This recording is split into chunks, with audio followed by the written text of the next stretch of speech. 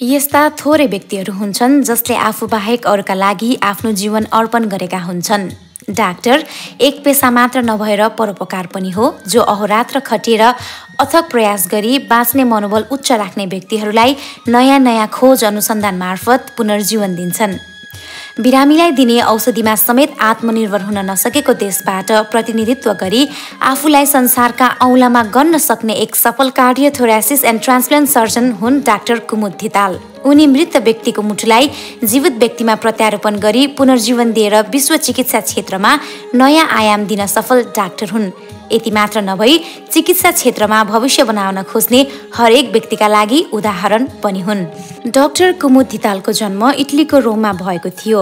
उहाँले अध्ययनको क्रममा आफ्नो अध्ययन काठमाडौँको सेन्ट जेभियरबाट सुरु गरेर उच्च शिक्षा युनिभर्सिटी अफ लन्डनमा समेत गर्नुभयो। उहाँले क्रमशः युनिभर्सिटी अफ ब्रिस्टन अनि युनिभर्सिटी अफ अक्सफोर्डबाट मेडिकल शिक्षा हासिल गर्नुभयो। त्यसपछि उहाँले लन्डनबाट अस्ट्रेलिया आइसकेपछि कन्सल्ट्यान्ट कार्डियोथोरासिस एन्ड ट्रान्सप्लान्ट सर्जनका रूपमा 9 वर्ष सेन्ट भिन्सेन्ट अस्पतालमा काम गर्ने क्रममा आफ्नो जीवनको सबैभन्दा ठूलो सफलता हासिल गर्नुभएको हो।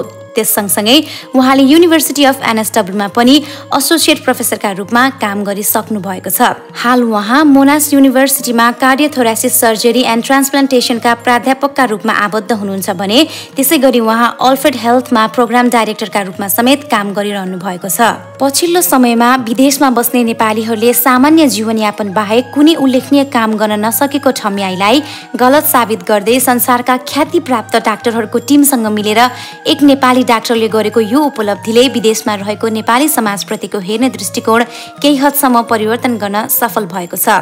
जीवन र मृत्युको संघारमा उभिएर एकमुठी सासलाई सञ्चित गरी जिउन मनोबल राख्ने व्यक्तिलाई झिनो आशाको किरण दिई बाँच्न प्रेरित गर्ने डाक्टर कुमुद धिताललाई प्रवासमा भए पनि हामी नेपालीहरूको माझमा सम्मान गर्न पाउँदा लाहुरी टिभी गर्वन्वित महसुस गरिरहेको छ।